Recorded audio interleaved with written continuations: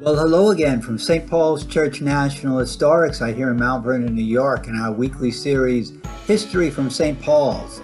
Today, recognizing Women's History Month, we explore the life and career of Minnie Dupree, one of the stars buried in the historic cemetery at St. Paul's. Born in 1873, Minnie first appeared in a play in San Francisco at age 14. In 1888, she debuted on the New York stage in Held by the Enemy. To accommodate her daughter's career, Eleanor Dupree moved to the town of Eastchester, today's city of Mount Vernon.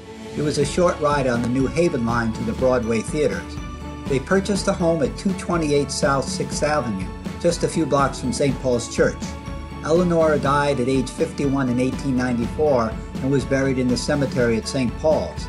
Following her mother's death, Minnie, described in a gossip column of the day as a handsome blonde and the possessor of magnificent head of curly hair, moved to New York City. She planned to leave the theatrical life in 1896, accepting a splendid diamond engagement ring from a recently divorced multimillionaire cotton mill owner named William H. Langley, who was in his 40s. But for some undetermined reason, they never married, although the two remained close friends, and Langley left Minnie $25,000 when he died in 1919. Minnie's acting career continued, and it encompassed an impressive array of comedies and dramas over nearly 60 years, hardly missing a year at the theater.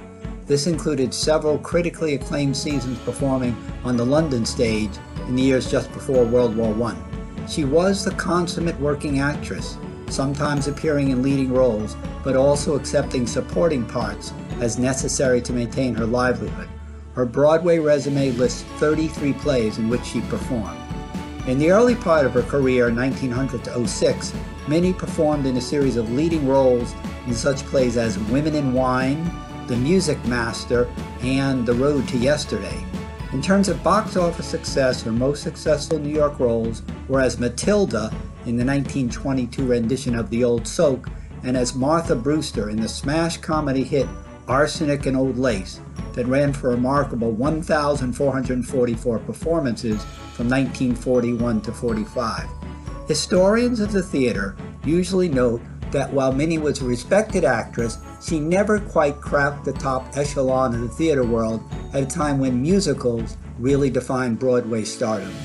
During World War I, Minnie studied nursing and worked on the home front with the American Red Cross, confronting but apparently not contracting the deadly influenza epidemic.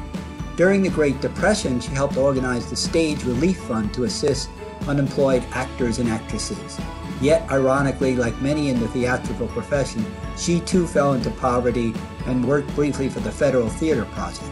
That was one of the New Deal agencies created to lift the country out of the economic morass.